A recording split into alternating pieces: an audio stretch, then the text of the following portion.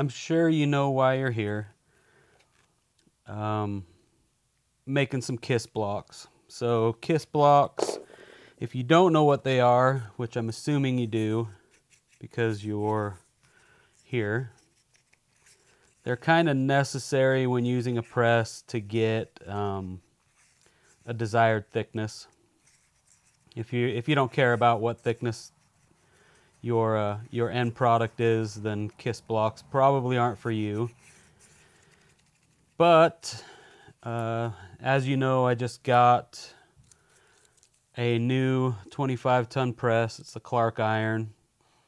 I figured out a good system for the 12-ton coal iron press, but it took me a few minutes to figure out something that I thought was going to work really well on the Clark iron 25-ton. So I love magnets. I think that they just make the world a little bit easier, and at the same time they make things a little more difficult. But anyway, with the coal iron 12-ton, the magnets made things pretty easy. And I'm just gonna finish this up really quick, and then I'll kind of show you what I did. And you might be wondering what's going on here. So I like the Clark iron really well, but I feel like the size they have for the flat dies is a little large for when you're drawing out a billet. So I'm just making myself some skinnier ones and hope that the surface that it's hitting will actually be a little more efficient. And these are some little magnets that I have. I just have to break these open. I have these little round magnets. And then just mix myself up some JB Weld. I'm gonna pop these in the hole right there. Pop this one in the hole. So I just use my mill to make the holes. You can use a drill press, no problem. And then I put some JB Weld in here.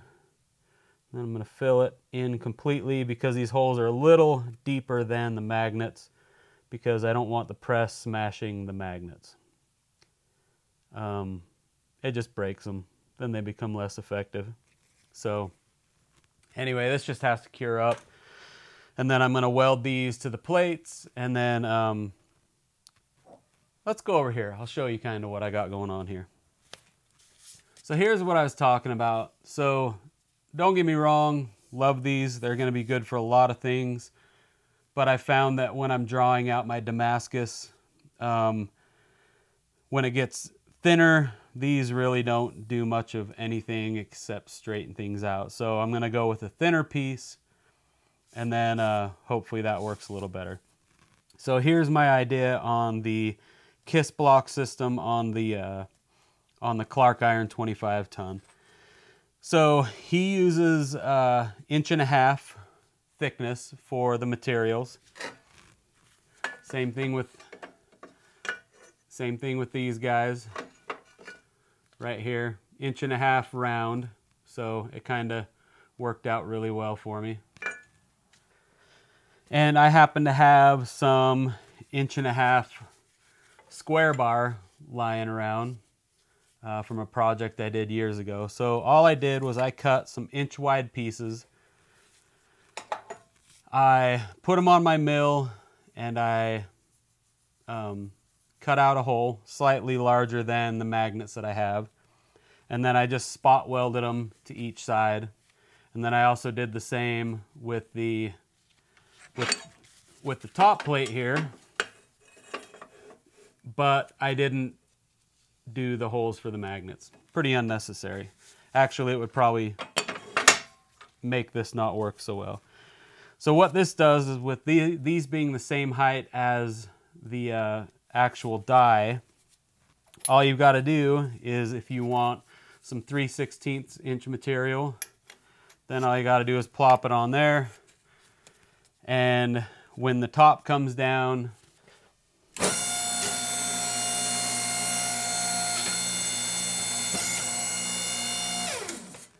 Now you've got a 3/16 inch gap that it's going to stop at. And if you want to probably be safe and turn that off. And then if you want a 1/2 inch, you throw your 1/2 inch on here like that, kick it back on, down you go. Now you've got a 1/2 inch. And then basically just goes for everything. Want 1.5 inches, which is what I do my width, the width of my billets at. There you go. If you want 1 inch, there you go. If you want 2 inches, there you go. The magnet's going to hold these on here. They're not going to go anywhere. And you're pretty much set.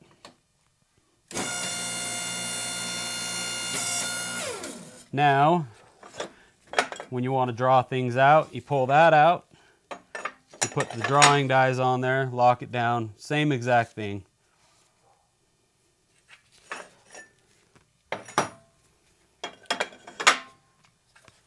So basically with the set I'm doing now, I'm just extending this out so that I just don't have a gap. It's going to be the same thing. I'll just have like a little bit extra space to use. And then I'll still have enough space that I can put my thickness on there. And then we're good. So let's go over here and I'll show you what I did with the 12-ton. So with the 12-ton, same idea, different execution because you have much less space here, and then you've also got their die system with the screws or the bolts right here. So you only have 3 inches, and then there's not a lot of space. I mean, now that I've got the idea with the Clark iron, if I wanted to, I could weld some pieces on here, right here. But the problem is, unlike with the Clark iron, with this being a certain thickness, the drawing dies are not the same height. They're actually taller. They're not too different. There's our height there. Or yeah, see, so they're taller. So you've got about I don't know, it's like 1/8 of an inch difference. So you can't use the same size block for both sets of dies like you can with the Clark iron.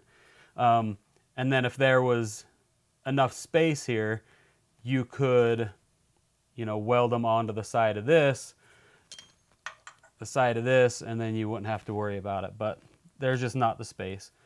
So anyway, what I did was I made these kiss blocks right here, which I made a length for the rounding, and I made a length for the flat dies. So all I did was, so I used the magnets on these as well to help keep them in place. But then all I did, I would just put them right inside of this little channel here. So without the magnet, this I kind of learned the hard way. Luckily, nothing was damaged or nobody got hurt. Is they have their little wear plate that hangs down off of the side. So if your stuff falls too far to the outside or too far to the inside, you're going to clip this. And it's loud and it's scary, so you try to stay away from that. So with these in here, and you can see with the magnet, they're in there pretty good. You can obviously remove them. Then you have to have smaller pieces that you just pop inside of here. And then this top plate's gonna hit this kiss block, and then it's gonna stop and it's gonna give you the distance you need. So this is what I found works best for me. You know, you can do whatever thickness you want. I had all these different pieces that I would throw in there, little skinny ones as well. But anyway, this is what worked good for me. You definitely want to have one on each side so that this comes down even. If you have one on this side and not on that side, then it'll twist, and then all of a sudden your material will be a triangle. So now this thing might make a little more sense. So I've got the bottom die and then the top die, and then of course be smashing like that. Then I can put my little thickness gauges, my steel, whatever you want to call them, in there, and good to go. So was trying to make this quick. It might be longer than I really wanted it to be, but even if you don't have the Clark iron or the coal iron, the press that you have most likely has some similar features, and with this idea, hopefully it helps you figure out what you need for your press to make it work in a similar fashion. Like I said, magnets make this so much better because it keeps your thickness material where it needs to be instead of slipping off and then, you know, possibly screwing up your material or scaring the poop out of yourself. Anyway, hope this helps. Appreciate the support. As usual, if you have any questions, leave a comment down below, and you know, I'll reply and give whatever help I can offer. Anyway, see you in the next one.